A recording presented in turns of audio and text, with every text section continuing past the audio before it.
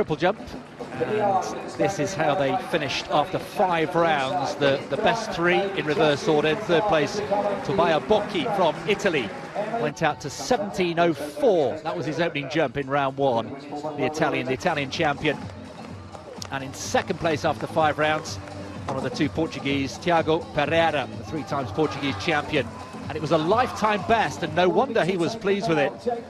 17 meters 11, a personal best in round 5. But the best of the lot over the 5 rounds was Pedro Pablo Pichardo, also from Portugal, the Cuban-born, of course.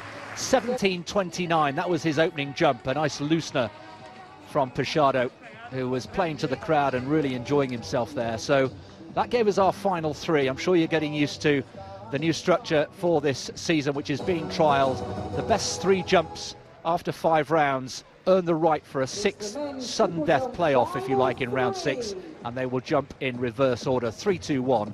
Those are our first 3 through. And so, just a few minutes ago, it was Tobia Bocchi with his 6th and final jump, and the advantage of going second and third, of course, is you have a feel, you know exactly what you've got to do. So this very much laying down a marker from Bocchi. Sudden death, total jeopardy really. Does he go for it, or does he risk no jumping? That's the conundrum and the stakes. The important thing is to get a white flag. That's the most important thing first of all, and then lay down a competitive marker. And you can see a little shake of the head there from Bocchi, the Italian. Looked to be short of 16.50, so nowhere near his best jump in the opening 5 rounds. Perfect on the board.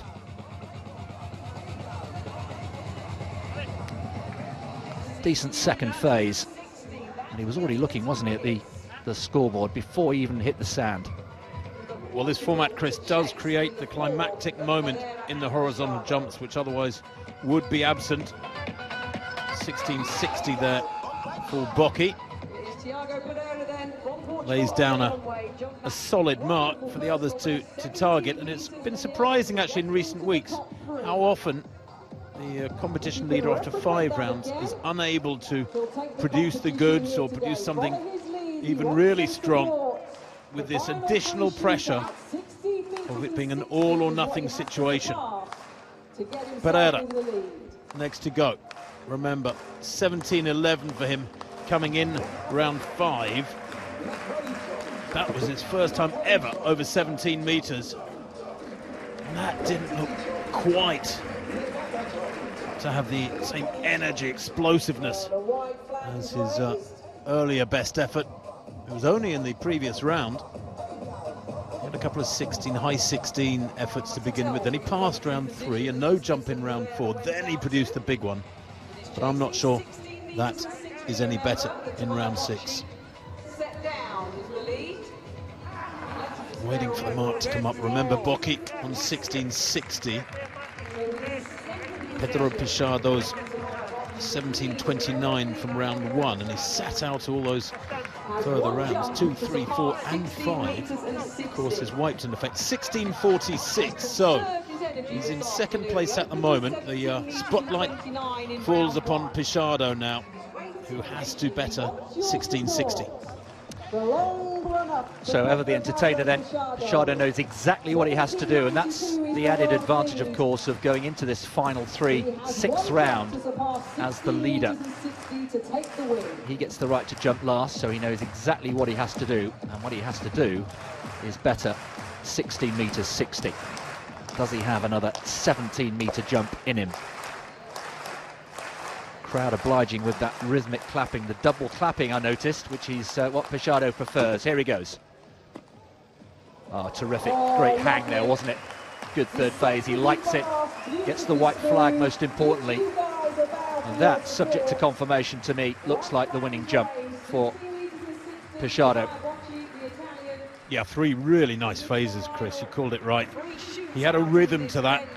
Didn't explode and put too much into the first phase, saved enough for that middle phase, and all 3 of them were really optimal, and that's a big jump. It looks to be the best of the whole evening. Just waiting for confirmation to come through. Good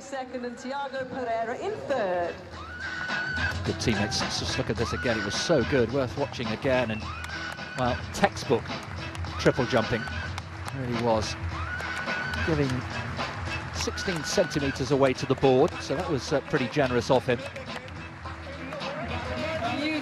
But the balance really is poetry in motion. I'm sure Christian Taylor, sadly injured, will be watching, I'm sure, with some envy. One of his great rivals, of course, over the years. So there are the final three. I can tell you, it's come up yet. 17.50, comfortable victory there for Preciado, who led going into the final three and comes out the other end with victory. So Portugal 1 and 3, either side of Bocchi from Italy.